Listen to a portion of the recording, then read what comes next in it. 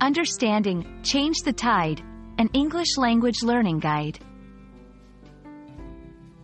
Hello everyone, and welcome to our English language learning series. Today, we're going to explore a fascinating phrase, change the tide. This expression is not just about the sea or ocean. It's a powerful metaphor used in various contexts. Let's dive in and understand what it really means and how you can use it in your daily conversations.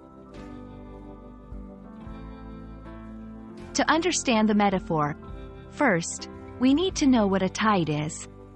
Tides are the rise and fall of sea levels caused by the combined effects of the gravitational forces exerted by the moon and the sun and the rotation of the earth.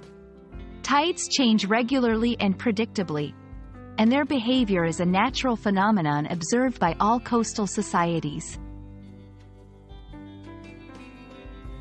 Now, when we say, change the tide, in a metaphorical sense, it means to cause a significant shift in the course of events. It's like reversing the direction of a situation or changing its outcome.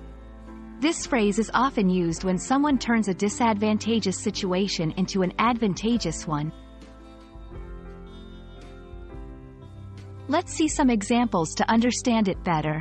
1. In sports, the underdog team managed to change the tide in the final quarter and won the match. 2. In business, the new marketing strategy really helped to change the tide, increasing our sales dramatically. 3. In personal life, after years of struggle, her determination finally helped to change the tide, and she achieved her dreams. You can use this phrase in various scenarios. When talking about overcoming challenges, discussing a significant positive change, reflecting on a moment where the outcome of a situation was altered dramatically. Change the tide is a powerful expression that encapsulates the idea of transforming a situation dramatically. It's about turning the tables, often in a positive way. We hope this video helps you understand and use this phrase effectively in your English conversations.